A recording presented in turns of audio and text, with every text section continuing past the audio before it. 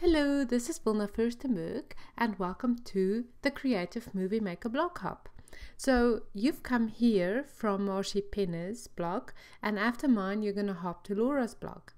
And the whole idea of the blog is that a few garden girls are participating in making videos to explain how to use a collection pack. So I chose the Carta Bella Hello Again collection pack for a couple of reasons. And the main ones are the colors and the fact that it's such lovely heavyweight cardstock and that it looks like watercolors. So I think it fit my style and I just absolutely loved it. I decided to go with fall or autumn theme as it's that time of the year, and I decided to use the papers to make embellishments. So here you can see I'm using my paper trimmer and I'm cutting 4 papers in 3-inch strips, and keep the cut-offs because you're going to use it again in some project. And now I'm laying it down on my Silhouette Cameo mat, and you can see there you go, I just cut a couple of leaves using my Cameo. And the reason why I just put the strips down is because I'm lazy, so then it cuts all of them at once. So I have the same leaves in different colors, and the leaves that I use the Silhouette cut files is just from the Silhouette store. You can just search for leaves, autumn leaves, and you will find them. So that's pretty nice to work with. So using paper to make embellishments with is one of my favorite things to do. And I think with the Silhouette Cameo or the die cut systems that's available so readily, you know, making embellishments with papers is really easy to do. And it saves you time, it saves you money. So I just love to do it. You can see that I use the dark piece of paper to cut out the title, Fall is in the Air, which is also a Silhouette cut file. And now I'm going to start to compile my embellishments. Now I have 2 leaves, they're not real leaves, but they are fake, from Michael's, and I wanted to include them just to give that little bit of authenticity to the page.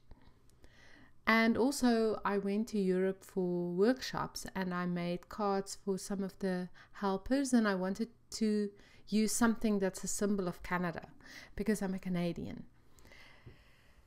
And this is from leftovers from that bunch of leaves. So I'm using glue, white glue, to stick it down.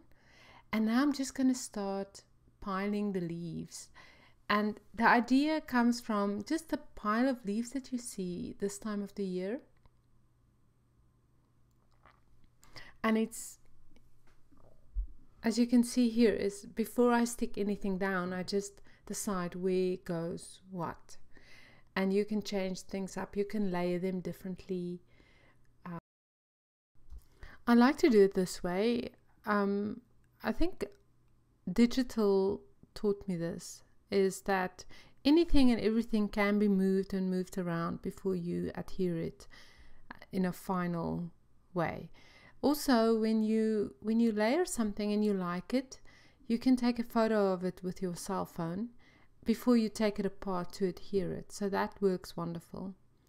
So I'm going ahead with my hot glue, and I'm just going to add a touch of hot glue to the leaves and then just layer them, put them down.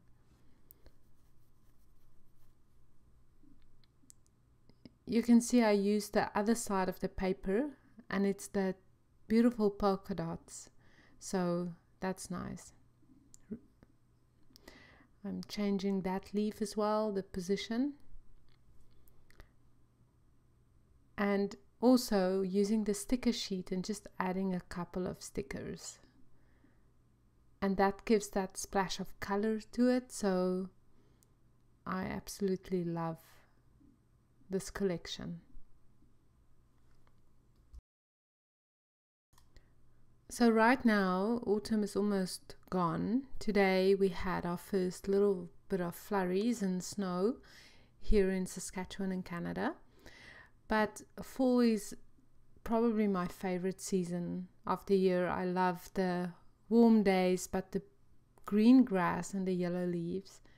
And it's so amazing coming to Canada to see how distinctly the seasons change. In South Africa, where I grew up, the fall and spring is such short, it's literally a day or a week, and then you're into summer or winter.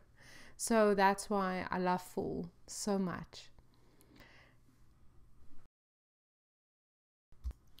I'm just continuing layering my embellishments, and you can see I'm adding hot glue to my title, and that's an awesome way to adhere die cut letters or words, is with a little bit of hot glue. You can also lay down a strip of hot glue and add your letters or words on top of that, and I've just found that helps very much, or it's easy to do that rather than to try to put double-sided tape on the back end. And you can see I'm just using a pin or a needle to make sure everything is adhered, and just looking for that special place for every little embellishment. Working with black in a page like this is also one of my favorite things, because a little bit of black makes it just pop off the page. And that's my eldest girl, Tia. She's 16 years old, and I'm not really using hot glue at the back of that picture. You did not see that. Those little flowers are from Maggie Holmes, her new collection, Flea Market. And I just found they give a little bit of dimension, and it makes it interesting. And also those little bows. I love those little bows. And I'm looking through embellishments pack from Maggie Holmes and Dear Lizzie, her polka dot party,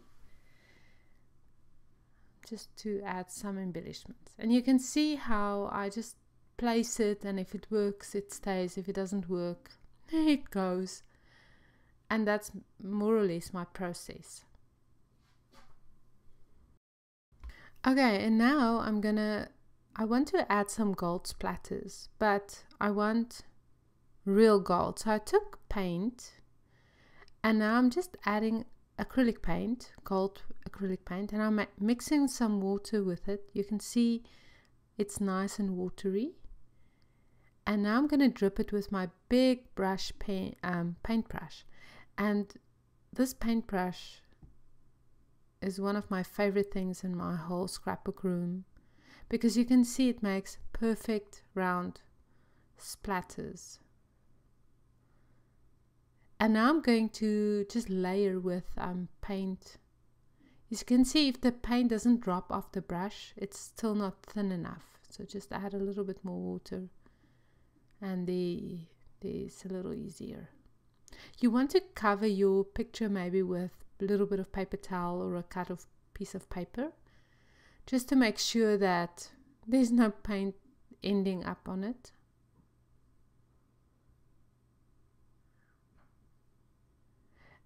And basically what I'm doing now is layering with ink splatters. So I'm using gold, and I'm going to use another color as well.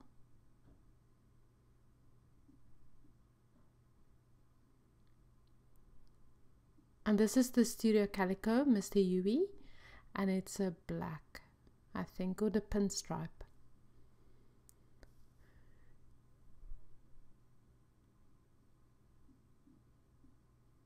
So I'm putting the brush right into the bottle and letting it drip.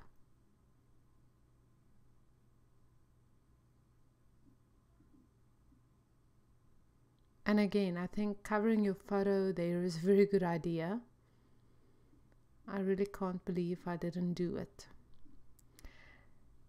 And this is basically my page, and the only thing that I forgot to add before I photographed it was to add my journaling. But given I was in a hurry, doing final preparations to go on holiday, so I do apologize for that, but I did add my journaling, and this is the page. So thank you for watching my short video on how to use a collection pack, and now you have to hop on to Laura's blog, and you can find information on my blog or in the description, and I will see you soon sometime and somewhere online.